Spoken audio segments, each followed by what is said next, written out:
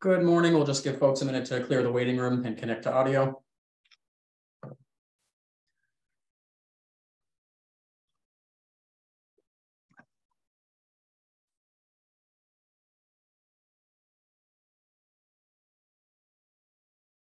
As a reminder, when you are entering from the waiting room, please do remain on mute unless or until you are appearing or testifying before the board.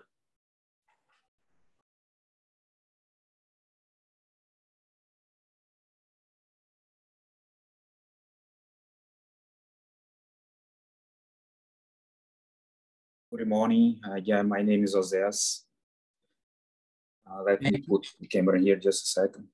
Great. Thank you. And thank you for being with us this morning. Once again, please do remain on mute unless or until you are appearing or testifying before the board.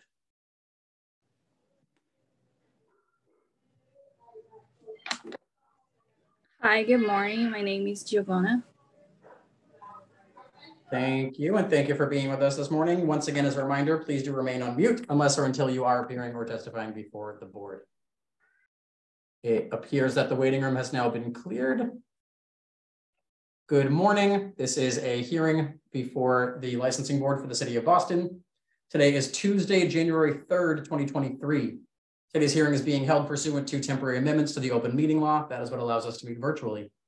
Today's hearing is being recorded and will be posted to the City of Boston's website.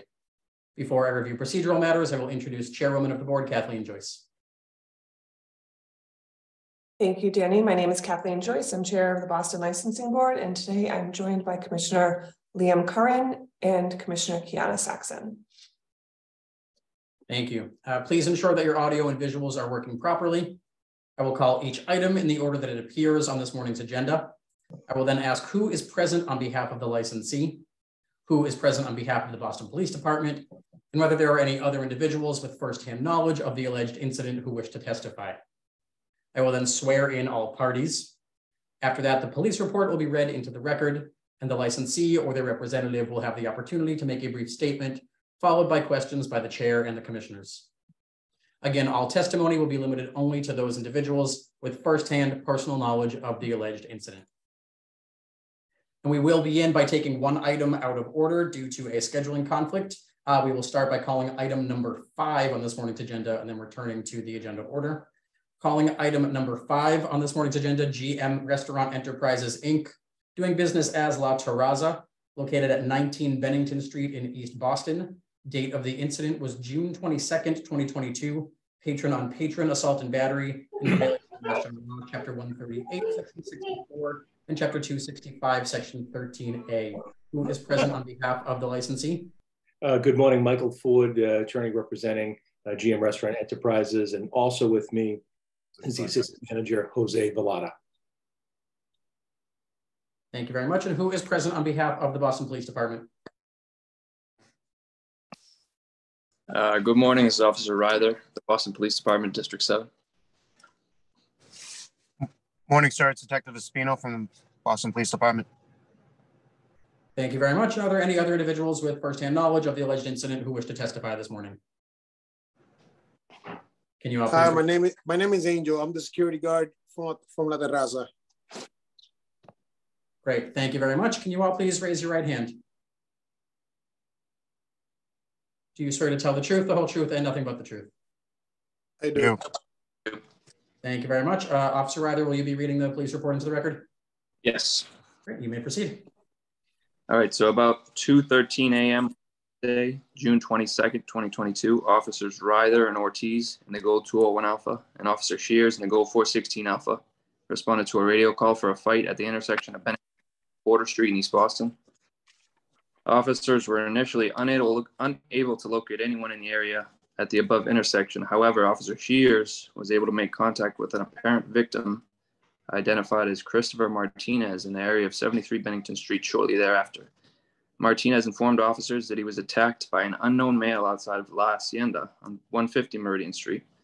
Martinez stated he heard the suspect arguing with another unknown party and that the suspect began to attack him for no reason. Martinez stated that the suspect struck with closed fists. Martinez added that he was also kicked in the face at some point during the attack. Officers observed redness and contusions on the right side of Martinez's forehead, right eye, and right cheek. Martinez was unable to provide officers with a description of the suspect. Boston EMS A7 responded and transported the victim to the Massachusetts General Hospital for evaluation. Officers spoke with a friend of Martinez, identified as Michael Ramiro Sanchez, who stated that he witnessed the attack. Ramiro Sanchez stated the incident happened in front of La Terraza, 19 Bennington Street, and they had approximately 6 males assaulting Martinez. Ramiro Sanchez was either reluctant or unable to provide officers with any suspect descriptions or any other pertinent information.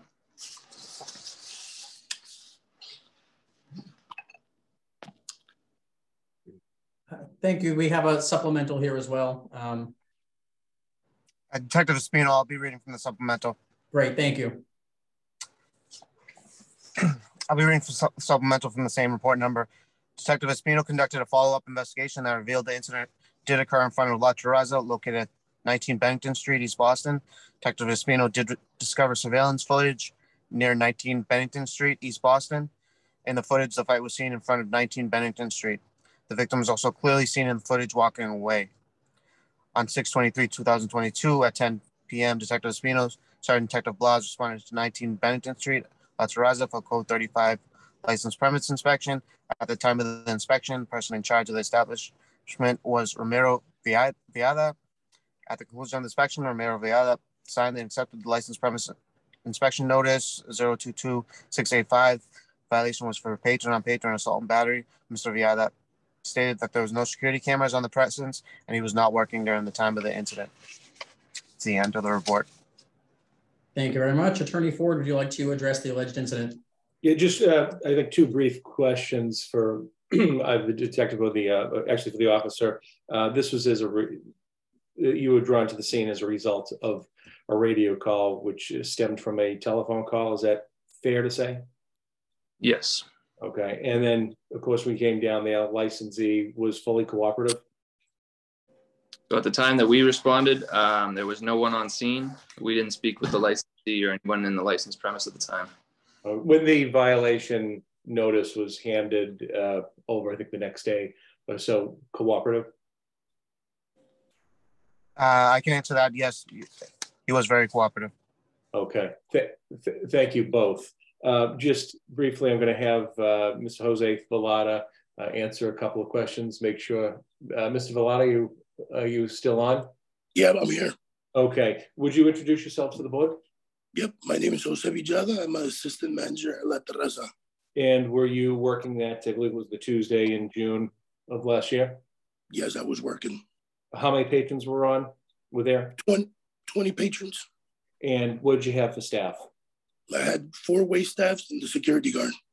And this occurred during both closing time, correct? Yeah, closing time. Could you describe what was going on inside the premises at that time? It was 1:45, turn on the lights, everybody got to go. I normally go downstairs to the exit, make sure everybody leaves. I saw when Martinez left, he started talking to 4 guys in a group, and then out of nowhere, they started a fight. Security came down, he stopped the fight. Martinez walked to the right side of La Terraza, maybe 1 block, and then he came back and started the fight again. At this moment, we just called the police, and it went over to the other street, and it was just like a little bit too crazy. Okay, but you did call the police, correct? Yeah, we did. And the security that you had did break up the initial fight, correct? Correct. And then he walked down the street, correct? Yep. All right. And would he be welcome in the premises anymore? No. Okay. I have no further questions for Mr. Villada. I'll leave it to the board. Thank you very much. We'll start with Chairman Joyce. Do you have any questions? Just to clarify, does that mean he's banned from the premise? Yeah, pretty much. He's the one who started the fight. Okay, I'm just curious, like, do you train your staff to be familiar with Martinez's picture and face so that if he tries to enter, they would say no? Yeah, the security that was working that night, he knows. Okay. It was a slow night. Okay, and there were no issues leading up to this? No, Do you know how long Mr. Martinez was in the establishment? I want to say 3 hours.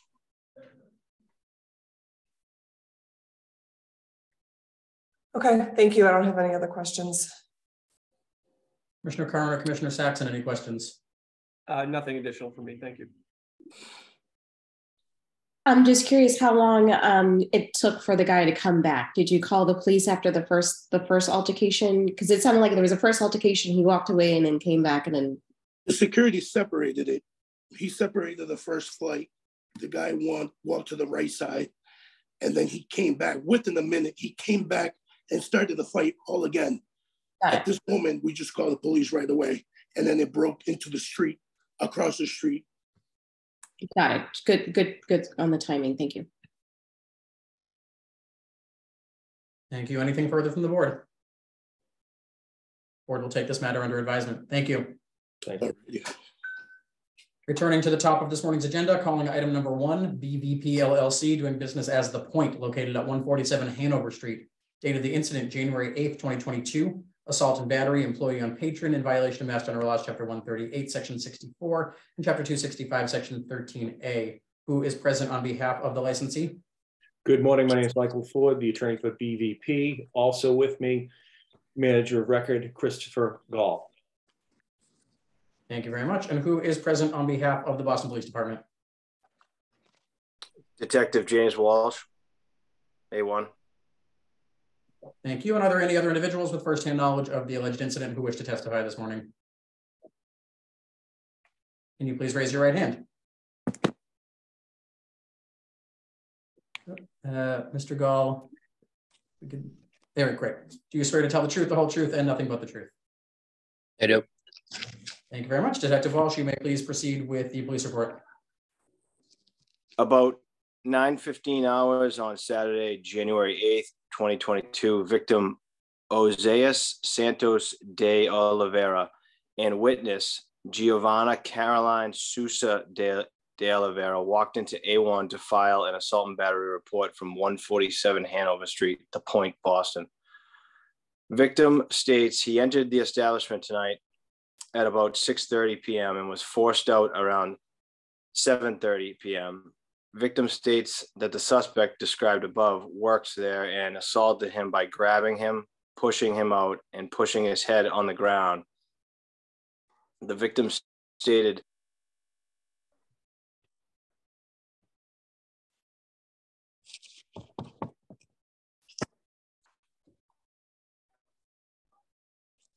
Detective Walsh, we have lost your sound.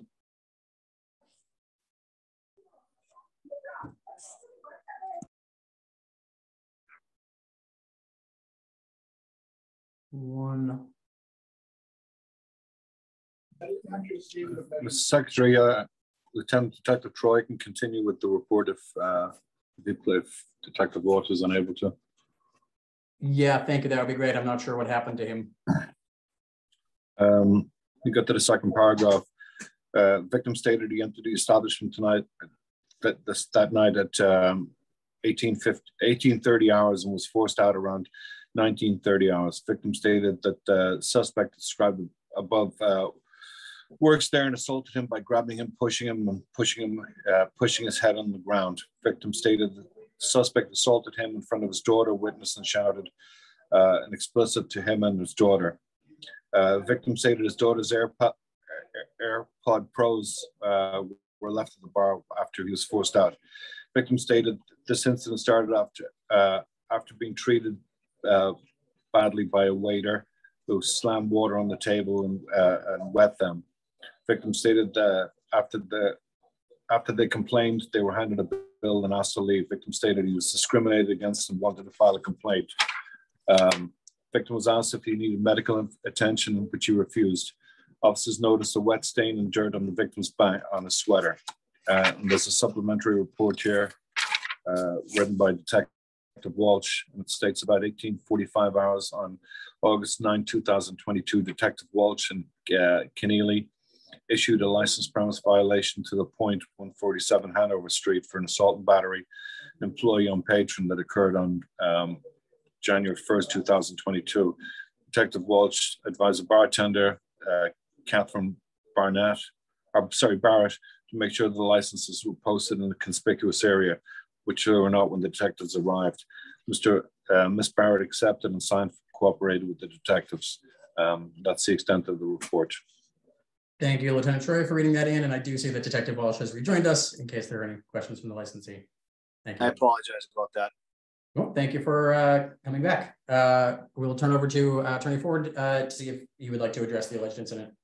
Just, I think, two questions for Detective Walsh. Did this result in any type of arrest or an application for complaint to the best of your knowledge? No. And when the violation was handed, was the licensee cooperative? Yes. Thank you so much, Detective. I just have a few questions for Christopher Gall. Mr. Gall? Yes, sir. All right. Would you please introduce yourself to the board? My name is Christopher Gall. I am the manager record of BVC LLC, The Point, Boston. And the bartender who the person who saw all of this and was involved, what was her name? Kirsten Bernstein. And why isn't she here today? Kirsten Bernstein is no longer an employee of ours. She moved on to another career, and she had prior engagements that she was not able to be here today. All right, and you just recently learned of that over the weekend. Is that fair to say? That's correct. I learned that she is out of the state. All right, but you did, as the manager record, conduct an investigation. Is that fair to say? Correct. Okay, and can you explain what you learned of what occurred in the establishment with respect to the person who's the subject of the complaint?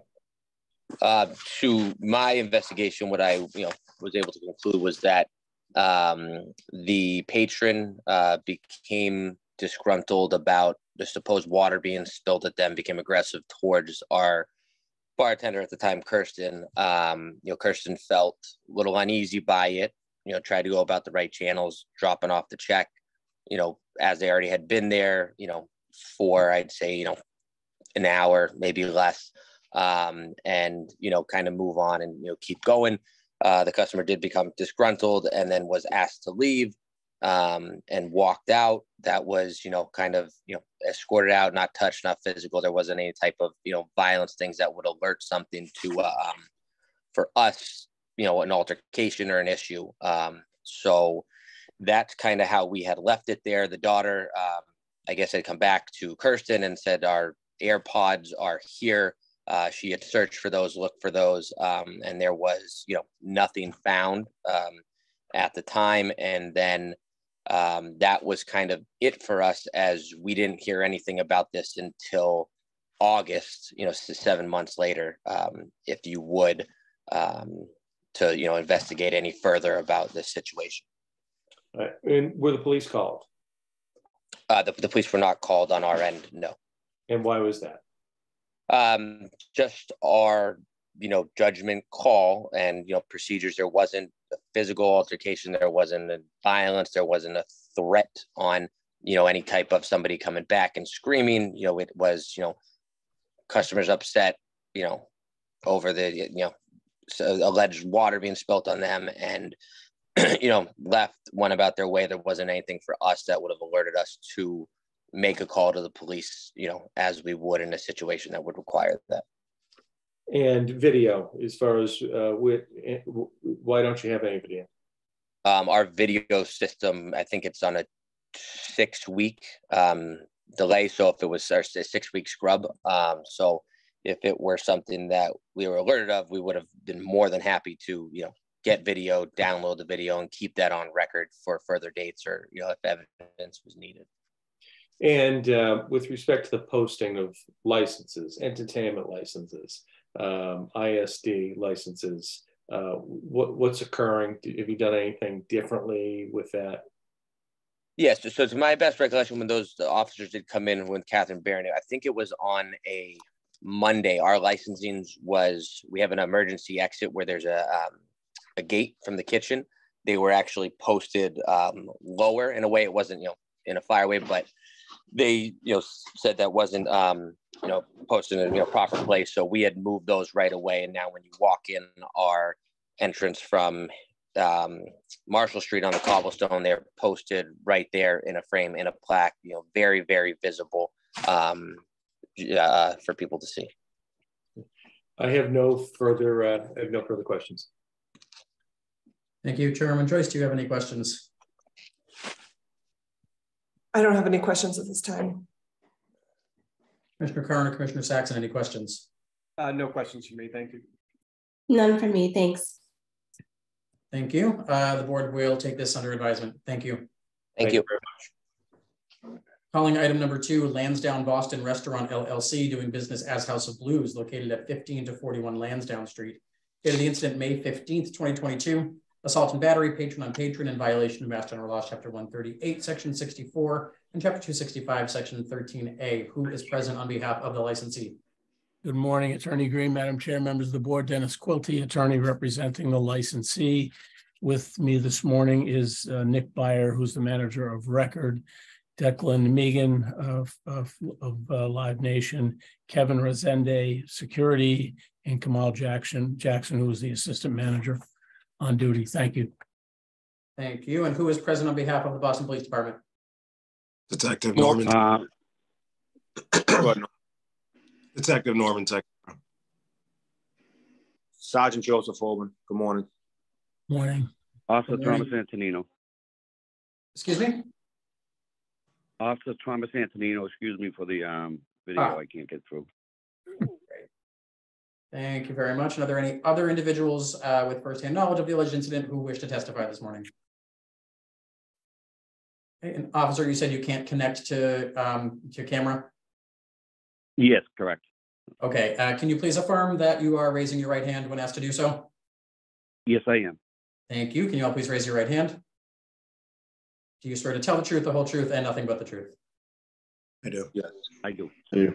Thank you. Who will be reading the police report into the record? Officer Antonino will be reading it. Great. You may proceed. Okay, on May 15, 2022, about 10:30 p.m., Officer Antonino responded to a report for an assault at House of Blues at 15 Lansdowne Street. On arrival, Officer Antonino spoke with a victim number 2, Mrs. D, who stated that the unknown suspect number 2, who appeared to be highly intoxicated, knocked the drink out of her hand, but offered to buy a new one. That's when the unknown suspect number 1, who was also highly intoxicated, threw several punches at the victim number 1, Mr. D, causing a contusion to his left eye, along with scratches on his neck and a laceration to his tongue. The victim refused medical attention at this time. As the doormen were breaking up the altercation, the unknown suspect number 2 struck the victim, Mrs. D, to the face area. No injuries were sustained. Both suspects fled on foot on Lansdowne Street towards Brookline Ave. A search of the area was done by assisting units, but to no avail. That's it. Thank you very much. Attorney Quilty, would you like to address the alleged incident? There's a supplemental report that appears by Sergeant Hoban. Yep, you are correct. Sergeant Hoban, sorry, would you mind reading that in quickly? Yeah, no problem. Thank About 10:30 p.m., myself, Sergeant Hoban, along with other District 4 personnel, responded to a call for a fight at the House of Blues located at 15 Lansdowne Street in Boston. Sergeant Hoban conducted a licensed premise inspection, also known as a Code 35. The House of Blues was issued a licensed premise violation number 042876 as a result of a patron-on-patron assault and battery. Security manager Kamal Jackson signed the notice on behalf of the establishment. Thank you very much. And now, Attorney Quilty, would you like to address the incident? Thank you, Mr. Green. If I may, Officer Antonio, if I have it correctly, you arrived on the scene after whatever incident occurred had already happened. Is that correct? Correct. And whatever information you received came from Mr. and Mrs. D, and then the security and employees of the establishment. Is that correct? Correct. Okay.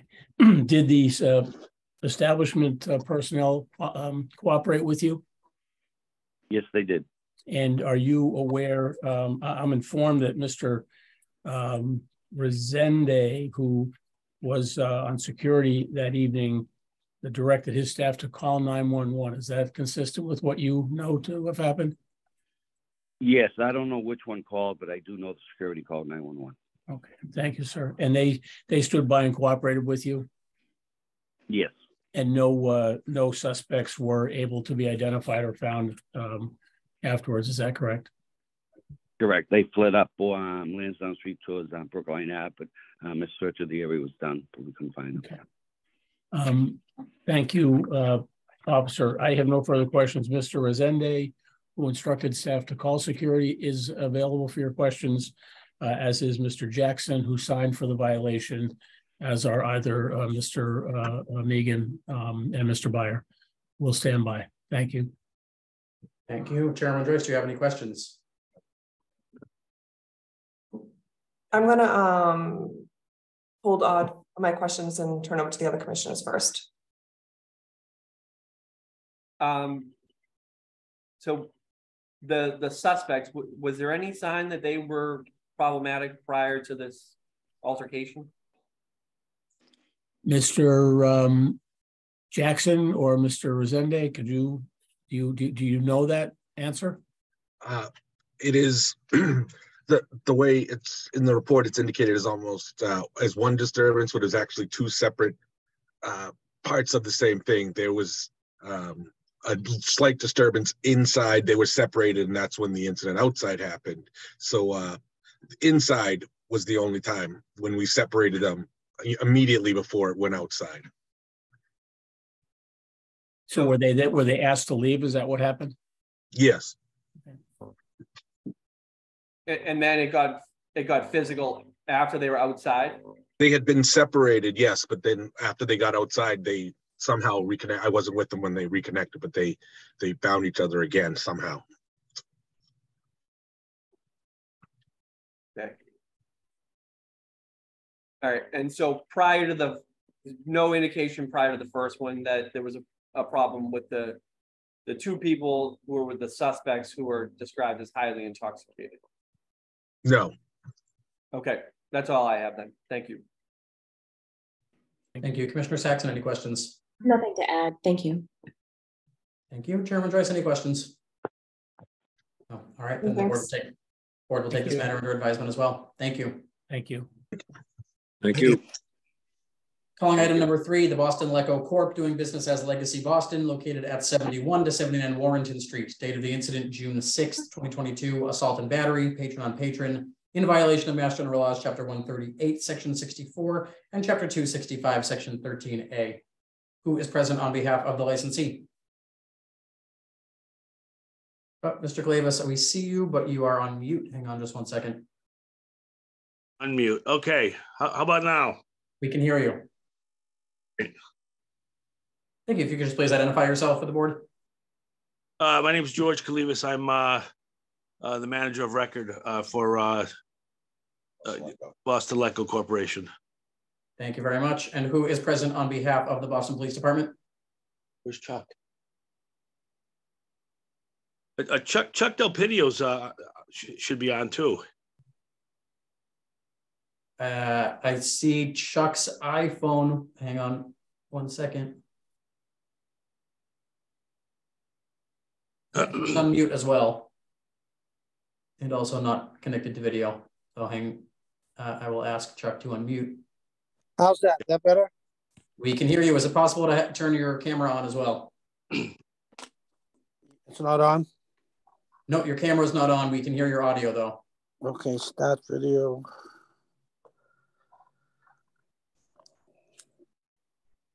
I'm trying. And in the meantime, if you could please identify yourself for the board. Charles Del Pidio. Thank you. And I will ask, while you're trying to get your camera on, I will ask who is present on behalf of the Boston Police Department.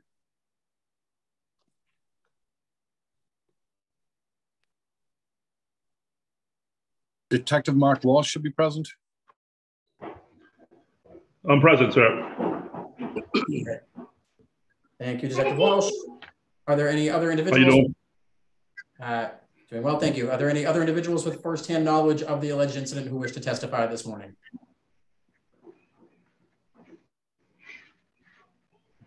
And Mr. Delpidio, you still are not able to connect to video? No, I'm trying. Okay, can you please affirm for the board that you are raising your right hand when asked to do so? Yes, I am. Thank you. Thank you. Can you all please raise your right hand? I am. Do you swear to tell the truth, the whole truth, and nothing but the truth? I do.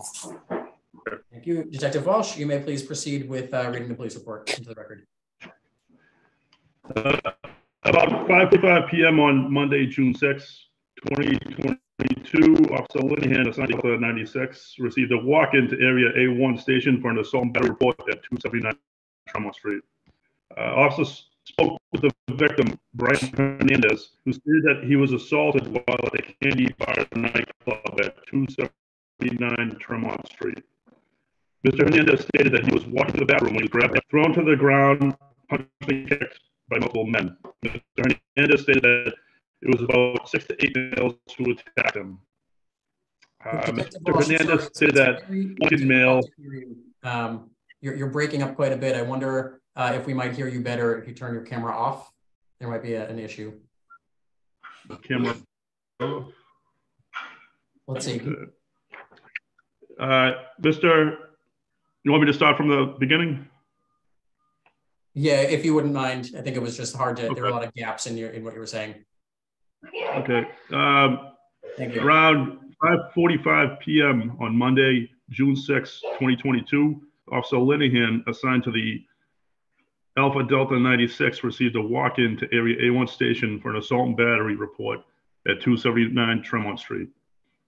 Officer spoke with the victim, Brian Hernandez, who stated that he was assaulted while at the Candy Bar nightclub at 279 Tremont Street. Mr. Hernandez stated that he was walking to the bathroom when he was grabbed by the hair, thrown to the ground, and punched and kicked by multiple men. Hernandez stated that it was about 6 to 8 males. Mr. Hernandez stated that it was one light-skinned male and the rest were black males. Hernandez described the light-skinned male as in his 20s, one blonde hair, and some facial hair. Mr. Hernandez stated that the attack happened in the hallway to the bathroom around 1:35 a.m. on June 6th.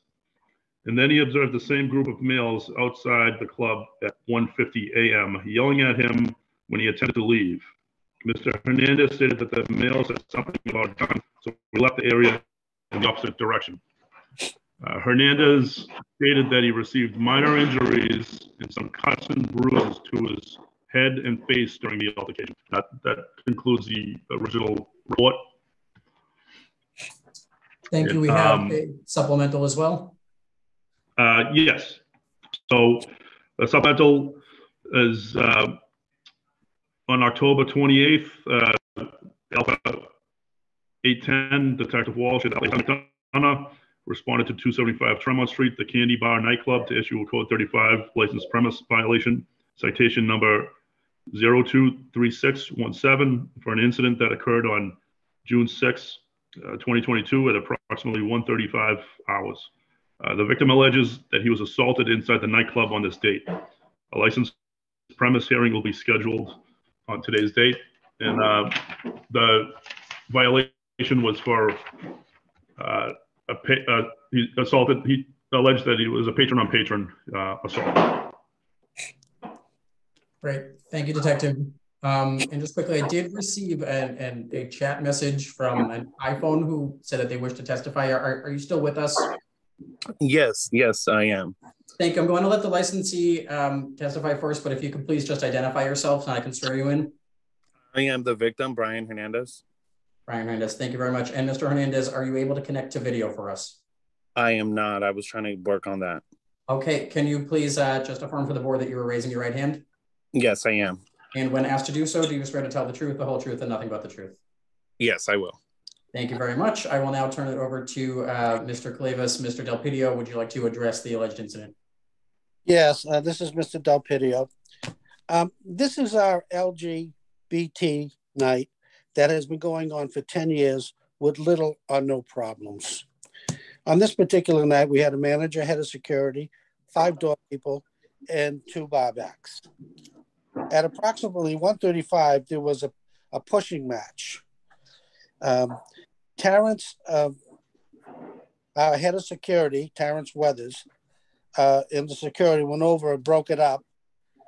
Also, we did not see anybody on the ground. Mr. Weathers was saying that no one was knocked as to the ground. Group A was escorted out the back of the building on Warrington Street, where they just walked away. Terrence then was upstairs with Mr. Hernandez, and the group that was removed onto Tremont Street, where Mr. Hernandez was yelling at customers on the street. Mr. Terrence told Mr. Hernandez he was going to pull over a police car. He could talk to them, which he did. Mr. Hernandez didn't want to talk to the police at the area. At no point was there any mention of any weapons. That was a complete falsehood. Also, there was no signs. Also, I have decided in that particular area that I am going to add a security in that area just to make sure nothing like this should happen again. But this is what I have for what's been told to me, and I'm relaying it onto the board. Thank you, Mr. Del Pidio. Mr. Clavas, anything further from you? No, I didn't witness any of this. I found out about it afterwards when I was contacted by Boston Police. But other than that, I have nothing to add to that. Thank you. Mr. Hernandez, is there any additional testimony you would like to provide to the board about the incident? Yes, thank you for allowing me an opportunity to speak. I did want to say that on this day, I was attacked in the bathroom area of the nightclub. This was also my first time ever visiting this nightclub, but I was invited there with some friends who had told me about the place. So on the night of the incident, I was walking towards the bathroom where there was a huge crowd. About, like I said, 5 to 7 men were there that day that assaulted me. They were posted by the bathroom. After that night, upon my own investigations with people that were there that day, I was told that the same group of people were there by the bathroom for a prolonged period of time. There was no security by the bathroom area. And I'm not sure why there was never any videos in that area either to show that I actually did indeed fall to the ground. I was literally pulled down by my hair. I have long curly hair, and I was pulled down by my hair onto the floor where I sustained not minor injuries. My injuries were quite major. I still have a huge scar on my forehead on top of my right eyebrow that if it was just a minor injury, it would have been gone, but it clearly wasn't. I sustained injuries everywhere. I had a bloody nose, bloody lips, bloody mouth. It was quite apparent by anyone that saw me after the attack that I had just been attacked. I never spoke to, nobody ever came up to me. No, none of the officers. I personally did not see any officer separating any of this. It all happened so quickly. I myself went straight into the bathroom and into a stall after this all happened and locked myself in. And I started calling my friend to come get me in the bathroom to help escort me out of the club. My friend ended up coming, a girl from high school I graduated with, ended up coming to my rescue in the restroom. And she right away alerted the security that she saw when she finally saw one. There was this female blonde security guard, and there was a white male security guard that both were walking into a room adjacent to the bathroom area. And when we saw them, we tried to get their attention. They pushed us out of the security room. They said we couldn't be there, that we had to go outside and speak to someone else. Even though I clearly had blood, ripped shirt, and everything else on me. At that point, we decided to go upstairs outside where we see there was a security guard there. And I requested to that guy, I'm not sure if that's the Terrence Weathers guy that Chuck was talking about, but I requested to speak to a manager. My friend Jamie Hernandez was actually very pissed off, telling him as well, like, do you not see his injuries? Why are you kicking us out? Because I was being told I needed to leave the premises.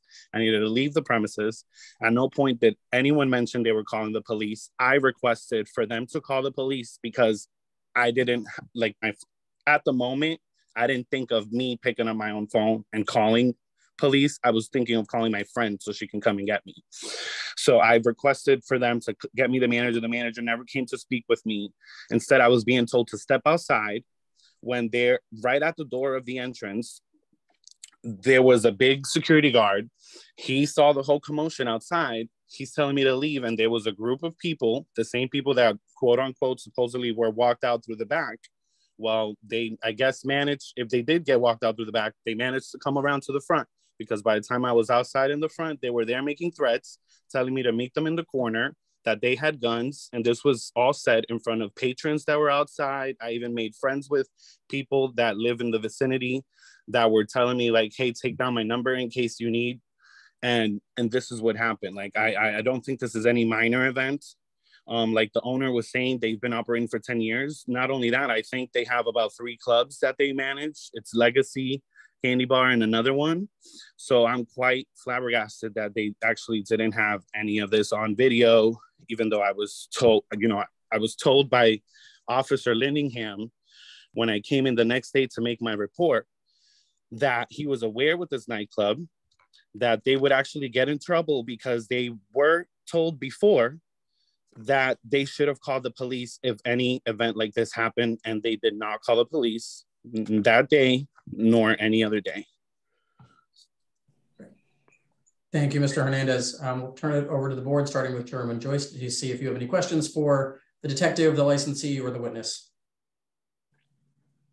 Thank you. Could someone from Legacy describe for me what the security setup is by the bathrooms, by the doors? How many people do you have on staff on a night like this? There were 5 doormen, 1 at the front door and 4 on the inside of the club. And this little hallway is part of the club, and it goes right into the bathrooms. And there's a doorman right by the ramp. How far from the ramp where the doorman is to the bathroom door? Oh, I would say 50 feet. 50 feet, okay. Yeah. And can you describe for me the security cameras you have on premise? 0. Okay. Do you plan on getting security cameras? I've been trying to get the head of the company to put them in. I think he's starting to bend a little bit. So realistically, we really do need these cameras, and I will push Who's the head of the company? Who's making this decision? That would be Lou Del Pidio. Where's Lou today? Lou has COVID. Okay. This is something the board has discussed with you more than once. And I feel like I'm repeating myself again. And also, can you describe for me what your dispersal plan is? Well, you know, to make sure people leave safely.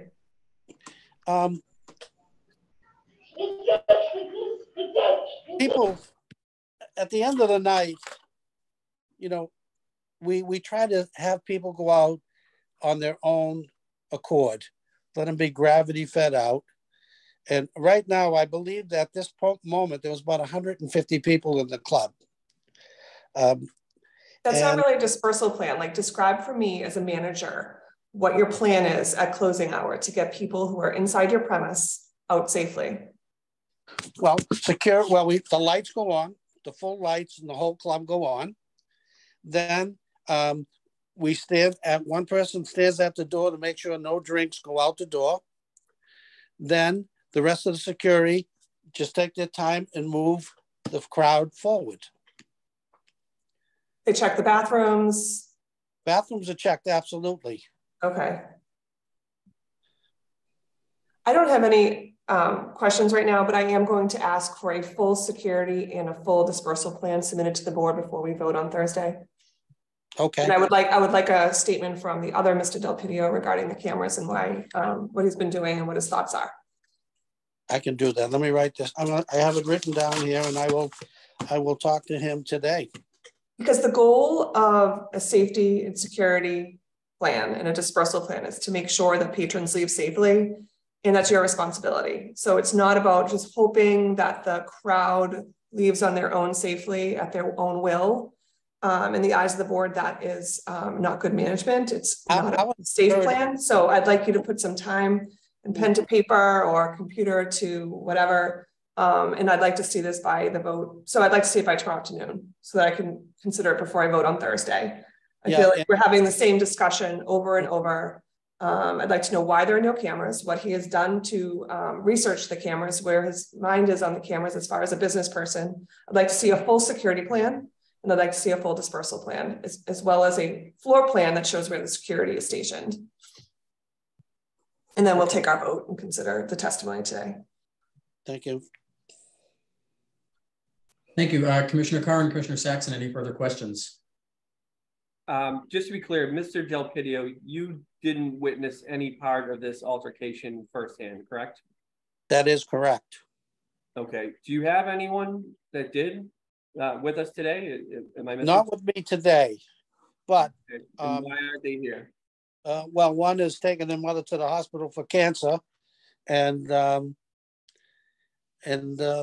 I was not there this particular night because this is a night that I have off after working all week. But I'm also going to have my manager talk to the Madam Chairman also. But I will put the plan together for the security plan, the floor plan, the cameras, and I would like to get everything done that the board would like done. Thank you. And you can submit that all to licensingboard@boston.gov. I'm happy to follow up if you have any questions about what the board is asking for. Thank you. Commissioner Saxon, do you have any questions? Yeah, I mean, I need to know whether the security officers can see the bathroom doors that are 50 feet away. Like, is it part of their, part of their duties to keep their eyes on the bathroom door and in that hallway? Their job is absolutely to watch that hallway. Absolutely, because where he's stationed, he can see inside the club, and to his right is the little hallway that goes to the bathroom. So I would presume that you spoke to the security officers either that evening or the next day. Did they give you an account of what they saw? Did they tell you, that a guy was everything that I stated was stated to me by our head of security, Terrence Weathers. Oh, okay. So, but Terrence Weathers are not the two people that were described by the victim. The two security. No. So did you speak? Did you speak to those security people? Because it sounds like those are the security people who were posted at the door or the hallway that was 50 feet away from the bathroom. Well, Terrence is in the club all over the place also, but I'm going to have to get more statements today, and I'm going to have to get to work on everything so I can give Madam Chair everything that she wants. May I say something, please? Sure. So I did want to state from the ramp that Chuck appears to be describing, you could see technically the entrance to the bathroom, but once you're in the bathroom, there's a bit of a hallway before it separates into the male and the female bathroom. So from that ramp, there is no visibility in there at all whatsoever. And anybody can verify that either through the floor plan when he submits it or just by visiting down there. The two officers, now I don't remember none of them by name, but as he described them, I do not think it was Terrence. There was, just so Chuck knows for his further investigation, it was a female blonde officer who was working that night, and a male white officer who was working that night that were the ones who closed the door on me to the security room adjacent to that hallway in the bathroom when I was asking for help. Then I had to walk outside and I saw there was about 2 or 3 security at the door at that point. So I know you said there's normally only 1 up there. At that night, it was 3. So just so you're aware, I do know that. Right, this as the crowd is being dispersed and it gets lower and lower, I send more doormen outside. The crowd wasn't being dispersed yet. The club was still open. The lights had not been on. I was just walking to the bathroom when this happened. Mm-hmm. In fact, I left. I was already outside, as well as the other party. The people that attacked me were already outside, and the club was still lights out. Like the lights were still off. Nobody had closed down yet. None of that. You would think after such an event that, you know, you turn on the light and let's shut it early, because it wasn't that much early anyways. But it was not closing time yet, is basically what I'm trying to say. The club was still open. There were crowds that saw me outside afterwards that had mentioned like, oh my God, what happened? Was that you? Like, so a lot of people saw this happening, but technically no one came in and helped me. No one came in and, you know, aided me when I was in dire need. And what they did was, what your security did was technically seeing me bloodied and ripped shirt and all, tell me to step outside when you have such a huge building that one of your security guards could have actually brought me upstairs to the Legacy nightclub or somewhere else where I was safe and not put in the street with the people that you had just kicked out. That is all. Anything further from the board at this time? I have one more question for the premises. When were you made aware that this that a complaint had been made regarding this incident? Raji? Several weeks later. They were asking for a video from because we do have a camera in the hallway where people come in and out, before they enter the club, up at the bottom of the stairs when they come down. There's a camera there, but by the time the detective asked me for video, the lapse on the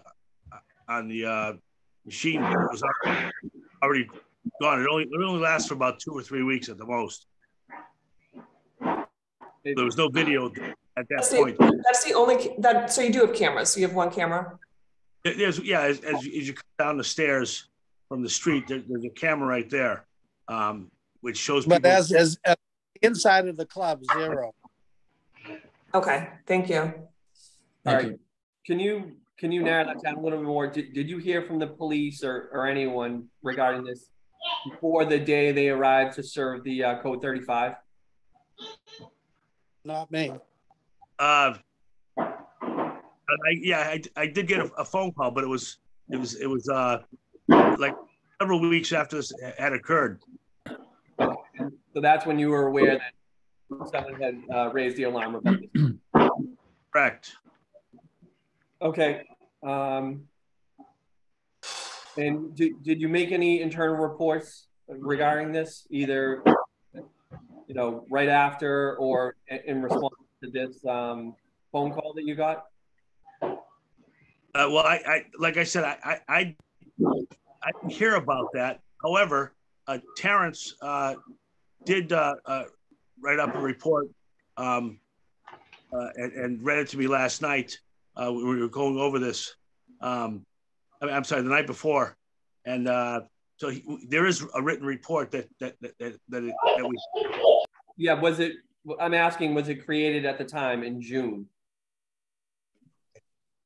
It was but like the next day or that night, but after everything happened, we usually write up some notes and stuff, and then we'll write an official report right after that.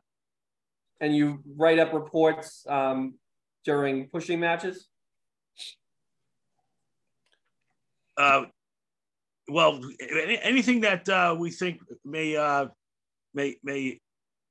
keep our minds fresh and of things that happen at the club. Yes, we keep we keep a log of things that go on in the club.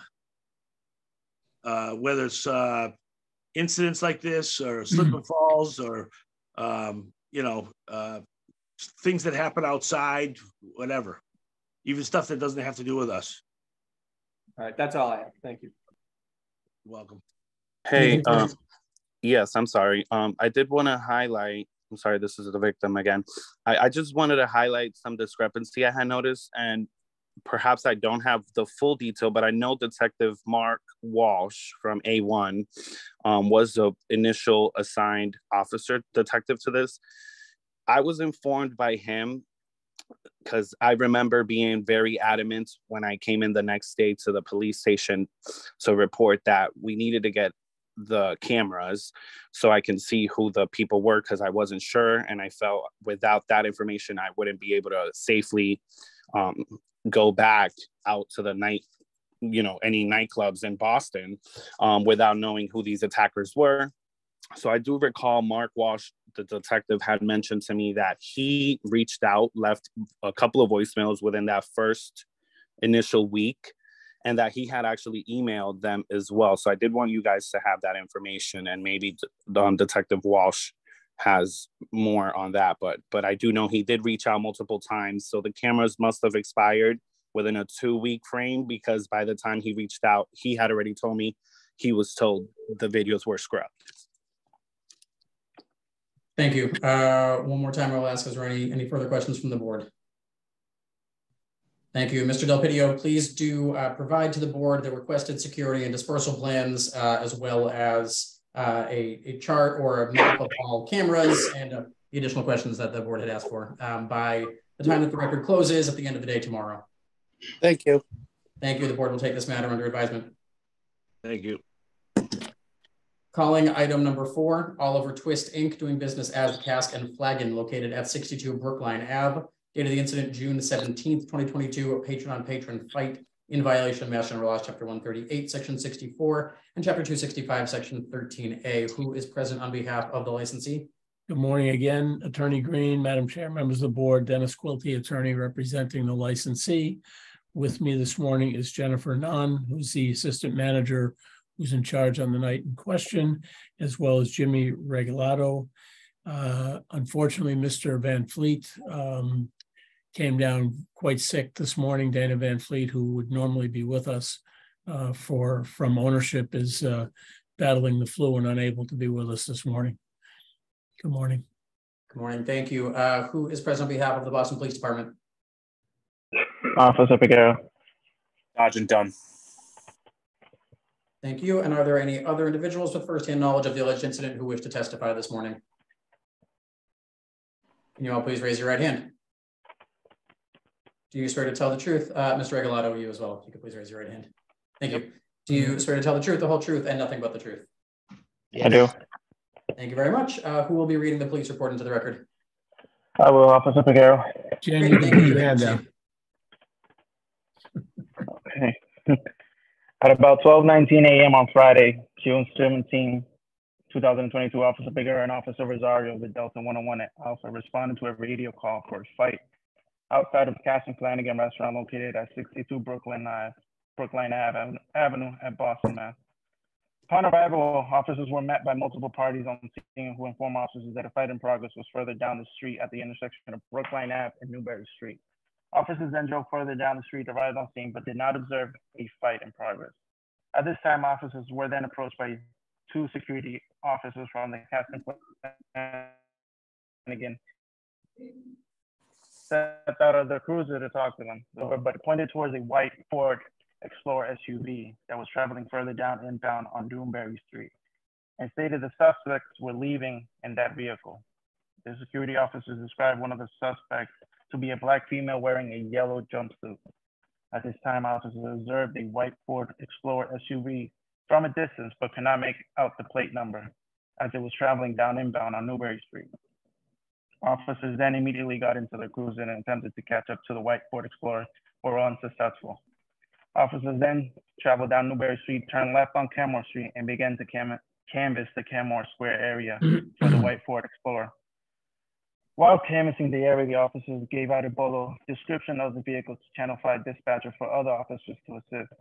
While traveling outbound on Commonwealth Ave, officers observed a white Ford Explorer with Mass Reg 2 Tango X-ray Bravo 87 at the intersection of Calm Ave and Beacon Street on a left turn only lane to Brookline Ave.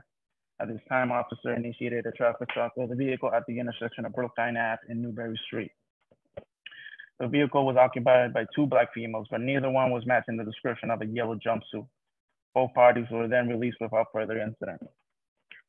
After the traffic stop, officers were approached by a female party that was later identified as victim 2, Jordan Latire. Victim 2 informed officers that her friend, victim 1, Courtney Kelly, were one of the victims of the fight and wanted to report her friend's card holder, black Kate Spade bag being lost during the fight. Victim 2 provided the identity of victim 1 and the description of the lost property, but officers made their way down to Kaskin Flanagan at 62 Brookline Ave to speak to victim 1 in person. Upon arrival, officers spoke to victim 1, Courtney Kelly, who was able to provide information on how the incident transpired. Officers observed the victim 1 to have a swollen lip, offered EMS, but she denied medical attention. Victim 1 stated she and victim 2 entered the woman's bathroom at Kaskin Flanagan when multiple suspects, for unknown reasons, began to fist fight with her and victim 2. Due to the commotion of the fight, victim 1 could only remember and provide the description of one suspect as a skinny Black female, 5'7" tall, with a ponytail, wearing a yellow jumpsuit. After the fight in the bathroom, the fight then initiated again outside the bar between victim 1, victim 2, and the same suspects. While the second fight was occurring outside, victim 3, Joseph Kelly, intervened to help his sister, who was victim 2, Courtney Kelly. During the fight, the victim 3 stated he was assaulted and kicked onto the ground by multiple suspects and was unable to provide any descriptions of the suspect. Victim 3 had an abrasion to his face and a bloody nose. Victim 3 was offered EMS and denied medical attention, but stated he will maybe seek medical attention to the following day. Officers attempted to gain information from victim 2, Jordan Latire, but she did not want to cooperate with officers. Officers were then able to retain as much as information of victim 2 as they can from victim 1. During the incident involved party 1, Richard McGuire informed officers he intended to separate the fight but lost his watch, Silver Murado, during the commotion. Delta 905, Sergeant Dunn, and Delta 902, Sergeant Hoban arrived on scene, took photos of injuries, and issued a code 35. And that concludes my report. Thank you, Officer Piguero. Attorney Quilty, would you like to address the alleged incident? I apologize. Real quick, there was a supplemental that was submitted or completed that night. However, for some reason, in preparation for this, it appears it's still, it was unapproved. I've expedited that, but I can read that if anybody would like. We do not have that report. It has not been provided to the licensee. Nor do I. Okay. Thank you, though. Attorney Quilty, would you like to address the alleged incident? Thank you. Thank you, Attorney Green. Officer, from the reading of your report, it would appear that you arrived on the scene after the incident had already occurred. Is that correct? Correct. And it was 2 security personnel from the Kaskin Flanagan who told you what had occurred, described the perpetrator, described the vehicle. Would it be fair to say that they cooperated with you fully in this regard? Correct. They cooperated with us. And to your knowledge, I'm informed by Ms. Nahn and Mr. Regalado that it was staff from the Kaskin Flanagan who made the 911 call. Is that consistent with what you have? I don't recall who made the 911 call. I'm sorry, I don't have that information. I don't remember. Okay, but the notice does indicate that the police were called. Correct, they were. We responded. And the report also indicates management cooperated with the police. Fully, they cooperated. Okay. Thank you, sir. I have no further questions of the officer. I do want to just let the board know that the incident, as we understand it, began inside the women's bathroom, in which location there are no cameras for obvious reasons. So staff was not aware of anything that had occurred until after these folks got outside. And at that time, understanding that something had occurred, our staff went out, followed, called the police, and then gave the descriptions of everything they knew at that time and stood by to cooperate, which I think by all indications they did. Ms. Nan was present. She signed the violation notice. And we're certainly happy to answer any questions you may have. Thank you. Chairman Joyce, do you have any questions?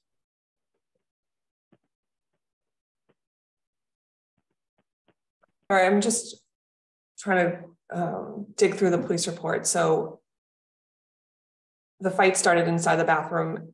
Police were called by staff. And who did you say on staff called the police? We're not a lot of these staff, this was, as you know, this was 6 months ago. Some of these staff members are no longer with us, including the 2 security personnel who made the call. But our information internally is that our staff called the police. The security men rushed outside, called the police. That was done to the best of our knowledge. The report indicates that the police were called. The verbiage of the report indicates that our staff did nothing but cooperate. So our internal understanding appears to be backed up by the police report that it was our staff who did it. It does indicate they were called. It says by whom, and that portion is blank, unfortunately. Okay.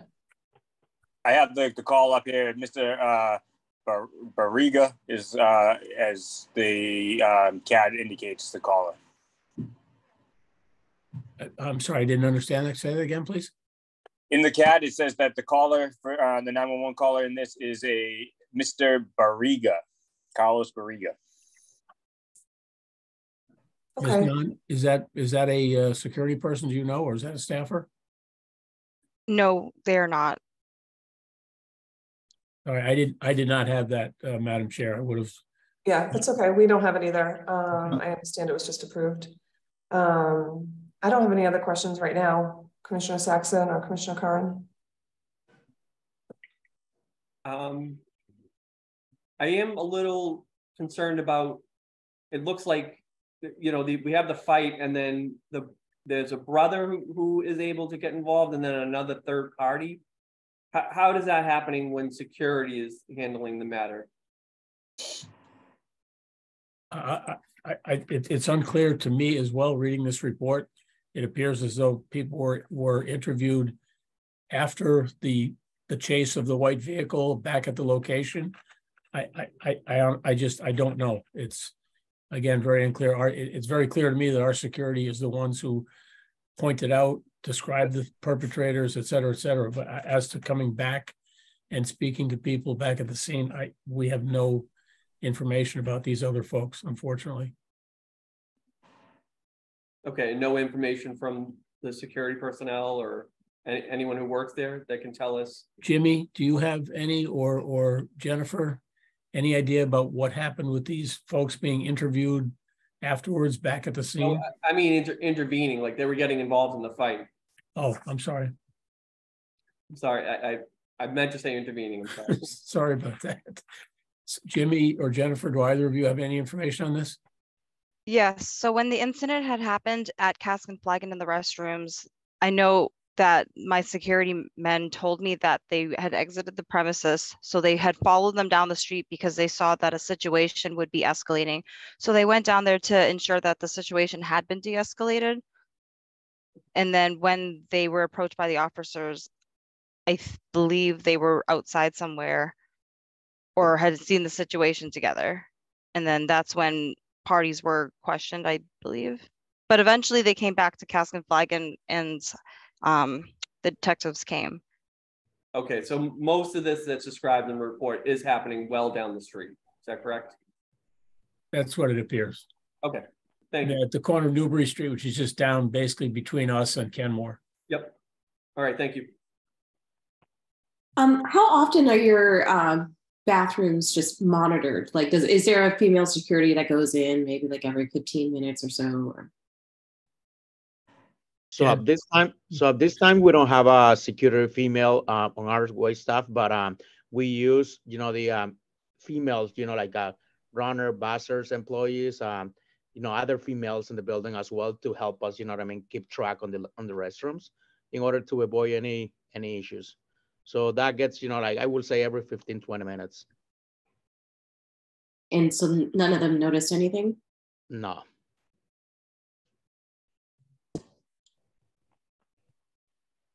Anything further from the board? Thank you. The board will take this matter under advisement as well. Thank you. Thank you. Thank you. Calling item number 6, Game On Fenway LLC, doing business as Game On Sports Cafe, located at 72 to 82 Lansdowne Street. Date of the incident, August 7th, 2022. Staff versus patron fight in violation of Mass General Laws, Chapter 138, Section 64, and Chapter 265, Section 13A. Who is present on behalf of the licensee? Again, Mr. Green, Attorney Green, Dennis Quilty, and Madam Chair members, Dennis Quilty, attorney representing the licensee, with me this morning from the establishment, Corvington Demand, Katina Corapines from the Lions Group, and who else do we have, Katina? That's it? Yeah, that's it. Okay, thank you. Good morning. Great. Thank you very much. Who is present on behalf of the Boston Police Department? Sergeant Michael Sullivan from District D4. Thank you. And are there any other individuals with firsthand knowledge of the alleged incident who wish to testify this morning? You all please raise your right hand. Do you swear to tell the truth, the whole truth, and nothing but the truth? I do. Thank you. Sergeant Sullivan, you may please proceed with the police report. Thank you. Good morning. I'm going to read from Officer Crowley's original incident report. At about 1:46 a.m. on Sunday, August 7th, he and Officer Enriquez responded to a radio call for a fight at 62 Brookline Street. I think it's supposed to be Brookline Ave. While officers were clearing out the original 911 call, Officer Crowley was about to enter his patrol vehicle when he observed a large Hispanic male, who was later identified as Randolph Gambaro Cruz, standing over a short white male. The officer observed Cruz and the other individual yelling at each other in a threatening and confrontational manner. At this time, the officer observed Cruz physically grab and shove the smaller individual against a wall. Seeing this, the officer quickly ran over to Cruz's location to break up the altercation before it got more physical. Upon arrival to the fight, the officer attempted to physically separate the two individuals. During this time, the smaller white male immediately stopped fighting and complied with the officers. Mr. Cruz continued to resist the officer. Therefore, the officer had to physically push Mr. Cruz back to create distance between he and the other party.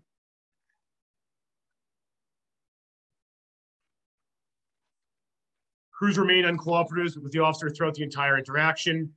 During this time, numerous D4 officers responded to the location to assist. Once they were able to finally calm Mr. Cruz down, Officer Crowley asked him what happened.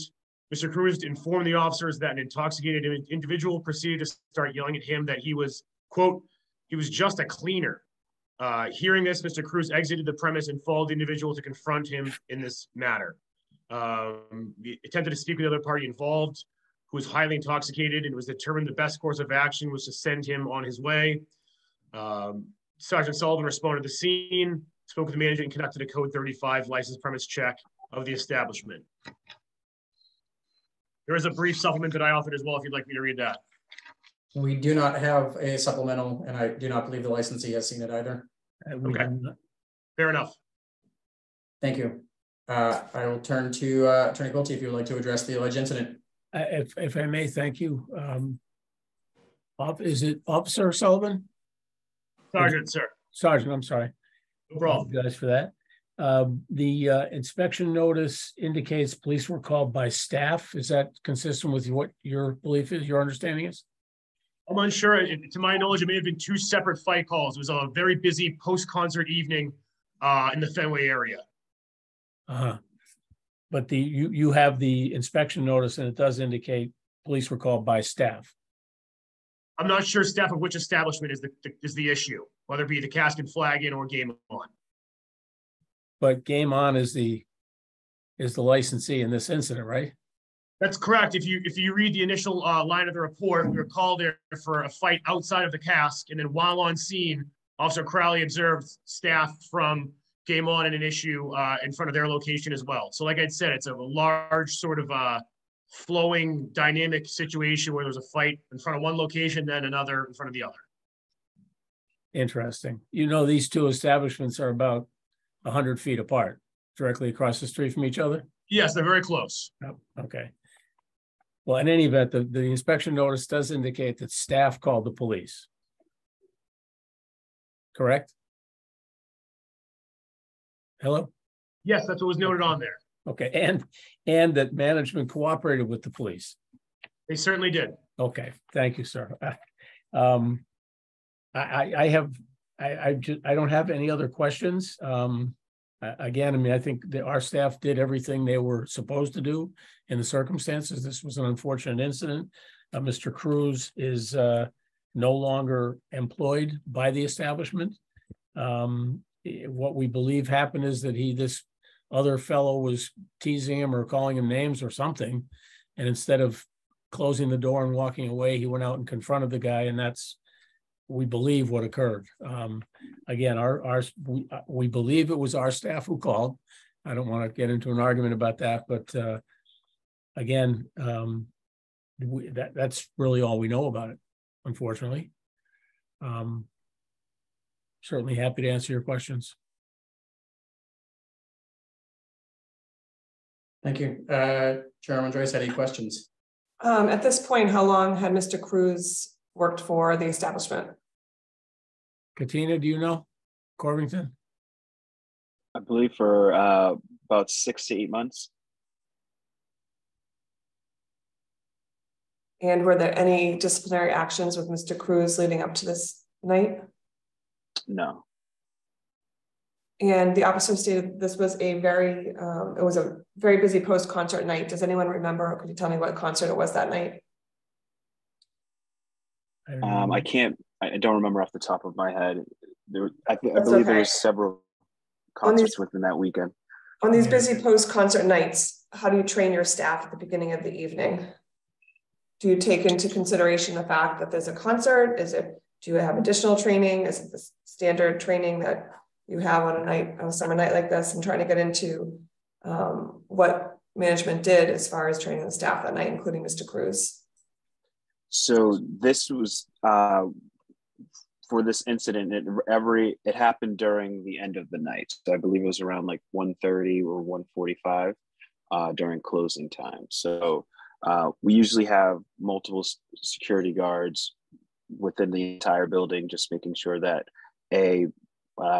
everything's secured, and we're making sure that there are people in certain sections and watching over the entire building. So we also have around 9 to 12 door guys, depending on, especially during concerts. So we have a huge amount of staff there to oversee everything, with several managers as well. So we do have people going over events and just making sure if we do no concerts, we just go over everything and just make sure everything's all right. And Madam Chair, I do want to add one thing, that it's the protocol of the establishment that at last call, the establishment, the doors are closed and no new customers obviously are allowed in. And that's especially true on concert nights, because as the sergeant indicated, the street outside becomes quite busy, as you can imagine, at end of concert, et cetera, and at times when all of these establishments are closing down, if you will.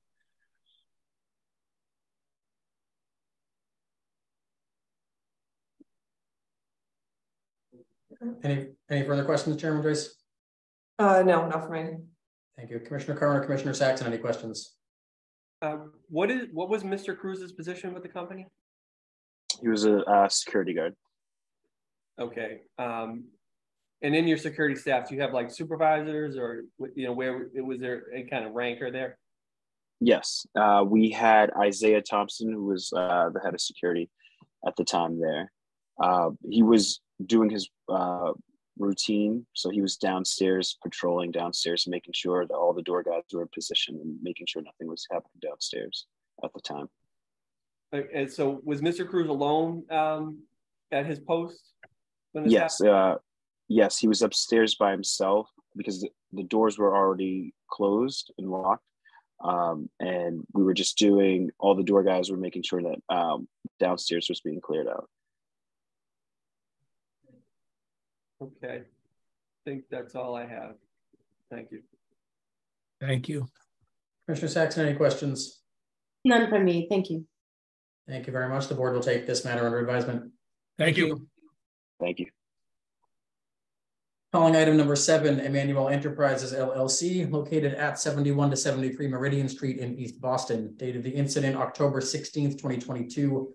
Bottle service violation, aguardiente carafes on table, in violation of Mass General Laws, Chapter 138, Section 64. Who is present on behalf of the licensee? Karen Awujali, the assistant manager.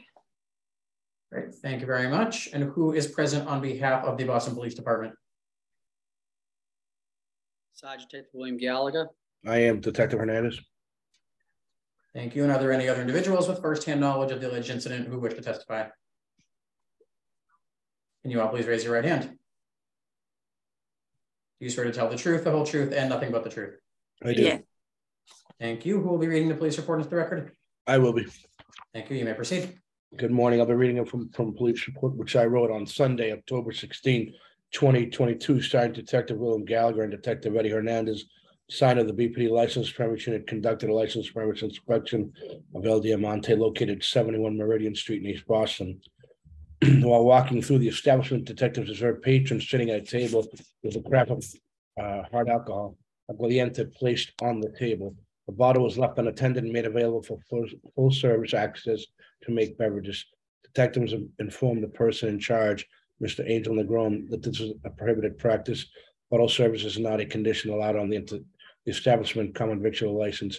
Mr. Negron stated that he would immediately correct the situation. As a result of what detectives observed, Sergeant Detective Gallagher issued a license premise inspection notice 058960 for premise providing bottle service without approval of the Boston Licensing Board. Mr. Negron signed for and accepted the notice. Thank you very much. Would the licensee like to address the alleged incident? Yes, we had this incident this night. We do not sell bottles. What happened is the waiter is being asked to serve 8 shots of this aguardiente. So she poured them into the craft and she left it on the table by mistake. And we correct the mistake and we have told all the staff we're not supposed to do this. We're supposed to pour the drinks into the shots. Thank you. Anything further, or is that's all you'd like to provide to the board? No, that'd be it. Thank you. Chairman Joyce, do you have any questions? I'm sorry, can you repeat that? People ordered shots and you were allowing them to pour them themselves? Is that what it was? No. What happened that night, they ordered 8 shots. I don't know if the detective can recall that it was a table of about 6-8 people. So they ordered a shot. So the waiter, what she did, she poured them into the craft and she bring the shots on the craft to the table and left the craft unattended. Instead of she poured the shots into the shots, yeah, she left the craft unattended in the table. Okay. Why would she have done that? I will say it's an honest mistake. She thought that not pouring the shots on the glasses, it was okay. And we explained to her it's not okay. She needs to pour the drinks into the glass. Okay. And what was the alcohol that was being served in shots? Aguardiente. Okay. Is that, I'm not familiar, is that a beer, wine, or a liqueur? Yeah, we have licenses to serve those, yeah. Okay. But again, we do not sell bottles. Okay. All right, I don't have any other questions at this time. Commissioner Conroy, Commissioner Saxon, any questions? Miss, what is your position with this company? I'm the assistant manager. Okay, how long have you been with the company? About 3-4 years. 3 or 4 years. Okay, so in 2019, we had a similar incident. Are you aware of this? No, I think I wasn't around by that time. Okay. what do you use the carafes for if they're not for serving aguardiente in, in a carafe form? We serve orange juices. We serve cranberry juice. Just to serve juices, sodas. So what training? What training do you have to tell your employees that the liqueurs don't belong in the carafes? Yeah, what happened is this waiter is new, so she thought instead of she served the drinks behind the bar, it'll be easier for her to carry it to the table like that. So we explained to her we're not allowed to do that. But that was only after the fact, correct? Yes. Thank you. Thank you. Commissioner Saxon, any questions? No questions from me. Thank you. Very much. The board will take this matter under advisement as well. Thank you. Thank you. Calling item number 8, Castaneda Gomez Corporation doing business as La Fonda Colombiana, located at 972 to 974 Saratoga Street in East Boston. Date of the incident, October 16th, 2022. Bottle service violation, premise conducting bottle service without permission in violation of Mass General Laws, Chapter 138, Section 64. Who is present on behalf of the licensee?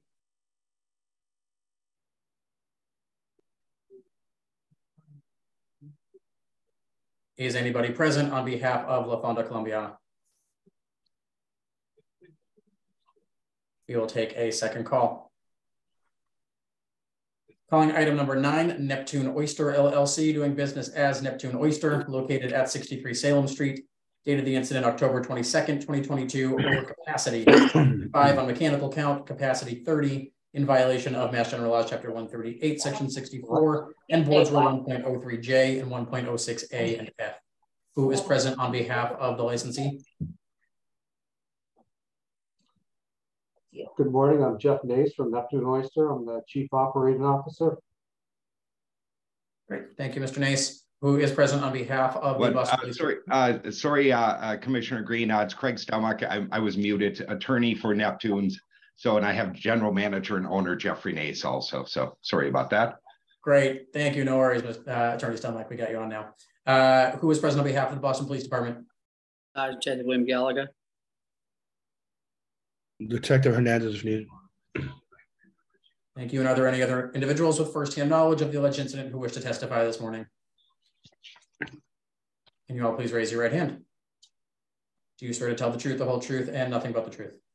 I do. I do. Thank you. Sergeant Detective Gallagher, you may please proceed with the police report. Yes, on 10/22/2022 at 9:56 p.m., Sergeant Detective William Gallagher, Detective Eddie Hernandez, assigned to the licensed premise unit, conducted a licensed premise inspection of Neptune Oyster Bar at 63 Salem Street. This inspection came about because of a complaint received at City Hall regarding patrons of Neptune blocking the sidewalk to the point making it impassable. Detectives did observe a small line as they made their way inside. Detectives also observed the premise to be crowded with all patrons occupying all seats. Detectives conducted a mechanical count of the premise, which resulted in 35 persons being counted. The list's capacity is set at 30. Detectives spoke to the manager, Mr. Jeffrey Mace, and relayed their concerns of the blocked sidewalk and overcapacity of the premise. Mr. Mace acknowledged the line has been a concern and they've been working on it. With regards to the overcapacity, Mr. Mace took corrective action. As a result, what was observed, Sergeant Gallagher issued license premise inspection notice number 059208 to Neptune Oyster Bar for overcrowding, 35 mechanical count, capacity 30. Mr. Jeffrey Mace signed for and accepted the notice. That is it. Thank you. Attorney Stelmach, would you like to address the alleged incident? Sure. On this particular evening, it's important to note that it was the head of the Charles weekend. The North End had recently just stopped the seating on the sidewalks, so it was extremely full of people. There were many tourists on the streets and the sidewalks in the North End. It was also 54 degrees, which meant it was cold, and people were all jockeying, trying to get into restaurants and other establishments. Admittedly, the sidewalks and streets were packed. But on this particular incident, when the officer came to talk to Mr. Nace, and I'll let Mr. Nace speak, But when he came downstairs, you know, we had done our own count and we did not count 35 people, including employees in the restaurant. We actually counted somewhere in the vicinity of just over 20. Now, in this particular instance, we believe that a lot of these individuals were transitory because there were people coming in to use the bathroom. There were large groups, many of which were putting on their coats, starting to leave. The employees were shepherding them out the door, but still we had people who were still in the restaurant lingering, and then people coming back in and out. So we believe that this was just a very bad incident. That really was transitory in nature, and it's not something that's occurring. Mr. Nace is fully aware of the guidelines and capacity of that restaurant. Haven't had any violations in 18 years. So that is our position at this time. And I would like to direct a few questions to Mr. Nace, which if he could talk about, Jeff, if you could talk about what happened when the officer first approached you on October 22nd. Of course. It was, like Craig said, it was a very busy weekend. It was head of the Charles. The streets in the North End, particularly on this weekend, were jam-packed. So we have, our front of the house staff is severely trained to deal, and they know, everyone knows that our capacity is 30. At that point, when I walked in, we had, I would say, 4 or 5 people that had finished eating, were in a line using the restroom, and were heading out the door, and the host was bringing another party in, but it was dissipating. So like Craig said, we only had probably, our count was maybe 25, including staff. So we are continuously operating to keep it below 30. And it's also, Jeff, could you talk about what you've done since the incident, including the stanchions and additional training?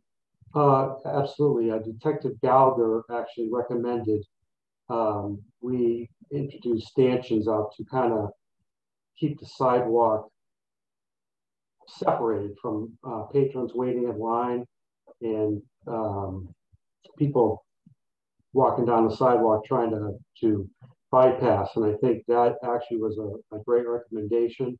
We use it every day, and it's been very helpful. So thank you, Detective, for recommending that. And Mr. Nace, how long have you been in business in the North End? We opened up in November of 2004, so a little over 18 years now. And have you had any other incidents or violations since that time? We have not. Thank you. So I have no further questions, and I don't have any questions for Detective Gallagher either. Thank you. Chairman Joyce, do you have any questions?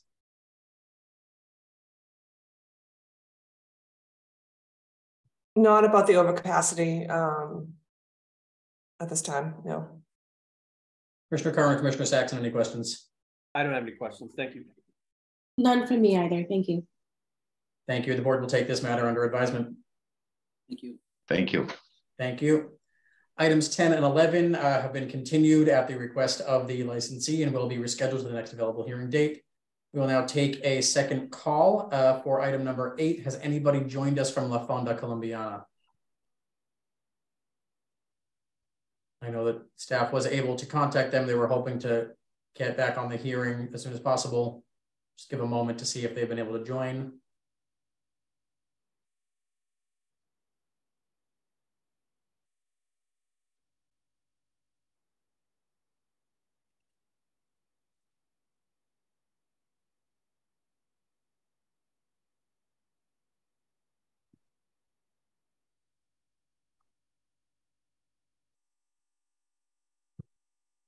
Chairman Joyce, would you like to reschedule or have the police report read into the record? We do know that they were served. We can just reschedule. Okay, then we will reschedule item number 8 for the next available hearing date as well. Those are all of the items before the board today. That will adjourn today's hearing. Thank you. Thank you. Thank you. Thank you. Thank you.